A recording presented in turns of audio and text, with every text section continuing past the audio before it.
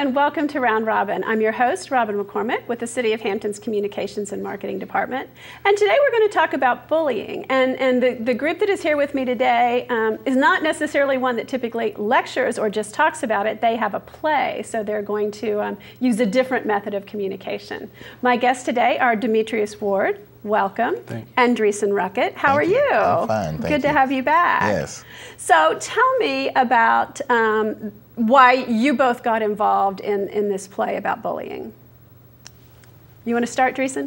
Well, this is actually our 5th season in performing during this time of the year. Of course, October is National Bullying Prevention Month, and so every year for the past 5 years we've performed a different production.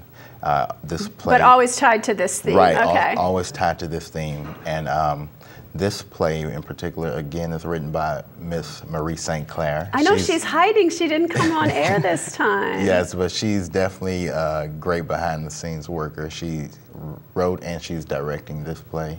And we're going to be performing it twice this year. And it's a big platform this year, so we're looking forward to it. That's great. Yeah. But now personally, on a personal level, is there an incidence with bullying in your past or something that you've seen or witnessed that really brought you forward on this issue? Well, I was in the military. Not necessarily that was a big bullying environment, but it was definitely a controlling and manipulative environment at some times. And so being fresh out of high school and being intimidated in some ways, it did appear as a bullying situation. And also, as a child, I believe that most people have experienced some sort of bullying, whether physical or mental or verbally. So yes, I have. So I can bring that experience to the table, yes. Demetrius, what about you? Well, I always have a desire to tackle these type of issues and also had a love for theater. So when you can put those two together and get a message out through performance arts, I think it's wonderful. And when I found out about this group, I definitely jumped on because I believe what they're doing is very important, and I think people need to see it. And if we can express it in this performing type of way, I think it's beautiful. Now, why do you think that sometimes a performance can get a message across more than just talking to somebody? I believe performances can touch people in ways because people can relate to the drama of a performance and the comedy aspect of it, because with performances you have drama and you have drama and comedy, and they both just fit together, and people just love to be entertained. They love to go to theater to cry, laugh, get upset with the antagonist, and root for the protagonist. So it sort of works out both ways. What sort of sneaks in the message as opposed to lecturing someone? And you feel it on an emotional level, I think, in a performance in a way that other media don't necessarily get that across. Right. So tell us about this play. Tell us who you play, Demetrius. What's your story in the play? Well, I play the main antagonist, one of the main antagonists, Mr. Speck, who's the coach of the high school football team. There's also another, LaDonna, who's the lead of the dance group for the high school. They both have this controlling, manipulative type of attitude, and they sort of talk over people, sort of try to have things go their way. But as the play progresses, you see their words turn against them in a sense, and as the play unfolds. Okay, so Dreason, who do you play? I'm actually Coach Speck's friend and co-worker, the assistant principal, Mr. Carl Cooley. So I'm sort of an enabler at some times, but when things get out of hand, you see my character change as well. Okay. So it's a lot of twists and turns in it, but it's a very emotionally driven and real production. Well, and it's interesting that that there's a female protagonist too as well, because I think a lot of times you think of bullying and you think of guys. It's a very often a physical kind of bullying with guys, and with girls it can be very different. But that doesn't mean it hurts less, or that it's less painful in the long run. Right. And one thing about this play is that you are seeing another side of it. You know, most of the time when people think of bullying, they think of like from a high school type of view, but there's also the side of, you know, that adults deal with in their workforce, and it's a little more subtle, and you don't really, it's not really out there as it would be in high school, but it's out there. Adults deal with it, kids deal with it, so I think this play is going to be for children and adults, and everyone will be able to relate to it, you know, through this performance. That's interesting too, because I think a lot of people think of it only on the kid level. Right. That once we're adults, it doesn't happen anymore, or we're better equipped to deal with it. Right. Is that true? Not necessarily, you know, and he brought up a great point. Normally we don't recognize it as bullying in the adult world, you know, in the workforce or anywhere. As adults, we just feel like, oh, they're being mean, that's just their personality, they're crass, but it's actually bullying. Yes. So do you guys, not you guys necessarily, but you show some techniques for coping with someone who is a bully in the play? Well, like I said, for my character, you're trying not to give away too much. I'm not going to give away anything. I want you to come out to the show. Of course, of course. You know, it's really putting yourself. Of course, in acting, you have to put yourself into that character's role. You have to change and become that person. And when you're that person, beyond the script, you're feeling these emotions, these words that are coming toward you, and you have to react in a human way. And so that's the great thing about acting. You are playing someone else, but indeed you're applying yourself to that person. So you're really going to cheer on, you're really going to root for his character and other characters, and you're going to hate my character and LaDonna. You're going to hate us because it's just bad people. But the thing is, are they really bad, or are they just victims of some other type of bullying in their own lives? Right. You sort of see that in the play as well. All right, I have a hard time picturing you as the bully. You are mild-mannered and polite and soft-spoken. Is this a real transformation for you? Or Yes. is it you have some piece of that? No, we all maybe have some piece of that. Yeah. I think it's just a transformation, you know, just diving into the role. When we start rehearsing, I become Coach Beck, and that's all I am.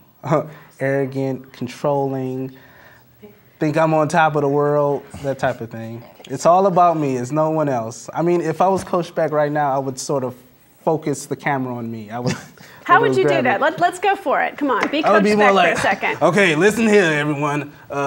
This is all about me. It's all about my shine. I'm Coach Beck, winning. That's what my father always tell me. It's all about wise. Win in every situation. There you go. That is that's fairly aggressive personality. Oh yes. How did you learn to be an actor? How did this come about for you? I think a lot of just practicing with my kids, just getting into role-playing characters, but also just growing up. I always loved theater. Even if I can just sit in the back and just watch them rehearse, I just love just sitting and listening and being a part of it. You've done community theater before? Did you do theater in high school? I did theater in high school, and I also, with my local church, and also with a few other locations as well. A lot of them were small parts. There were a few main roles I had, but I just like to be a part of the theater, even if I have to pass water to someone. Just being a part of that type. Hammer a set, anything like that.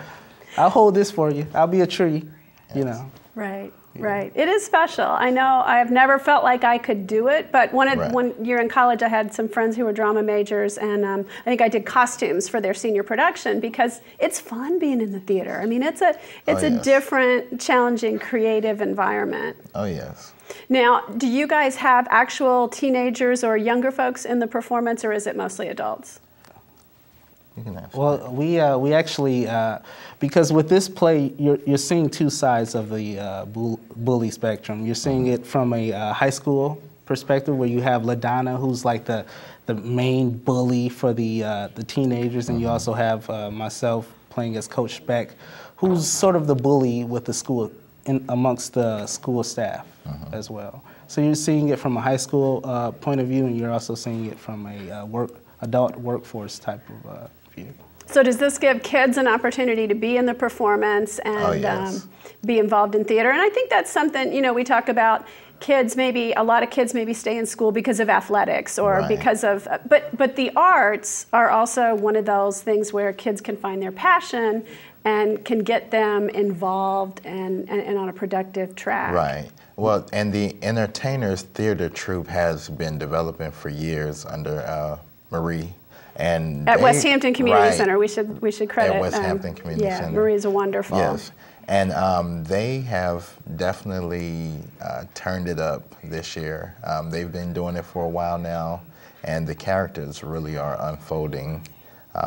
So it's exciting. I'm excited. That's great. And Marie said usually you all do the play in Newport News. That's correct. But this year you're also going to do it in Hampton. And that's a big building. Tell us about that. Well, on October the 10th, we have the privilege to perform at the Mary T. Christian Theater on the Thomas Nelson campus in Hampton. So whoop whoop for that. That is big, and that's a beautiful theater. I've been there before. That should be wonderful. That showcase will be at 6:30 on October the 10th, and it's free to the public. It's free. How do we get tickets, or do we need tickets? Is it a first come? Well, it's first come, first seat. Okay. And I believe that there is a chance to get advanced seating, but you would have to check with the Mary T. Christian Theater. And then on October the 20th, we're performing at the Downing Gross Cultural Arts Center in Newport News. That's at 5:30. And that's wonderful too, because that is, in the middle of a community that probably could hear this message. I mean, Thomas Nelson is a beautiful place, and really you are speaking to high school kids, to college kids, to people in the workforce, as you said. But it's nice to go into a community that maybe needs to hear this message and self-esteem and how to stand up or how to resist this kind of thing. That's right.